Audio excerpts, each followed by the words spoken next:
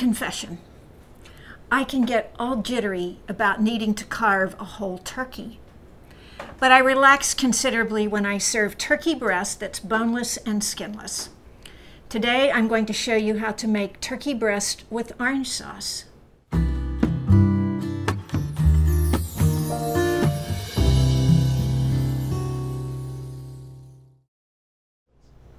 So I've made a bed of onions here. You know, turkey breast is very mildly flavored, so I'm going to add some flavor from below, but that's not the end of it. I'm going to cut slashes into the breast itself, cutting, about 1/2 inch, 3/4 of an inch deep. I don't want to slice the breast as such. I'm just creating openings. You see how it begins to stand apart? That's perfect. And now I'm going to make a mixture that goes into those slashes because I want to add some additional flavor. Garlic that's been minced, black pepper, and some dried rosemary. Give it just a bit of a stir. And that garlic is going to help it adhere and clump up, hold together a bit. Keep doing it until it's well blended. And when I have it well mixed, I'm going to divide this now and put it down into the slashes that I've created.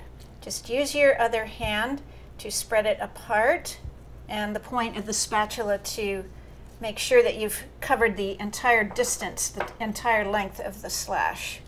Remember, you're not dealing with a bone, so you can do this quite easily. The beauty of this is as the turkey breast cooks in the slow cooker, the flavor from these herbs and the garlic will infuse the breast itself from above. So we've got it sitting on a bed of onions, and now we're adding this additional flavor into the meat itself. So when we're finished, the next step is to use a good flexible metal spatula, lift it up, and settle it right into that bed of onions. I like to not have it touching the edge of the slow cooker if I can help it, because I don't want to dry it out. And we know that that is a tendency that breast meat has. And then a final step. I have orange juice here, which I'm going to pour over the top, but ever so gently because I don't want to wash away the herbs and the garlic.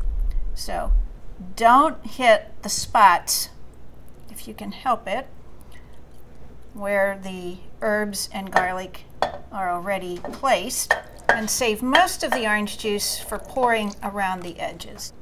This too will add amazing subtle flavor as the breast cooks. That is super easy.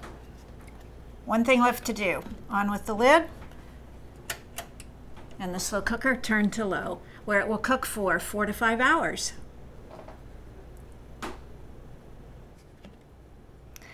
Oh, this is gorgeous.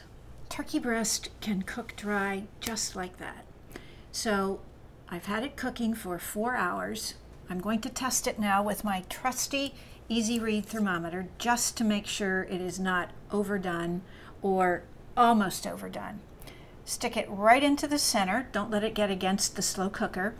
Ah, yes. Okay, it is at slightly more than 160. Ideally, turkey is finished cooking at 165. So I'm going to stop it now because it will hold residual heat and continue to cook. Off with the cooker, and I'm going to remove it from the hot crock. Drain it slightly. I'll be back for that juice later. We're not going to let it go to waste. Put it onto the cutting board.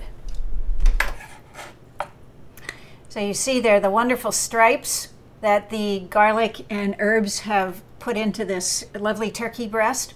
Not only is it beautiful to look at, I need to do a test here just to make sure that it's also as flavorful as I think it will be. Better than I expected. And now, if I were to serve it immediately, I would drizzle over top some of the orange juice and onions as well. It is a fantastic flavor and so tender. I think of cooked turkey as pure gold. You can add it to soup, you can toss it with a salad, you could put it into a creamy pasta sauce. Whichever way you want to serve it, it is delicious and delightful.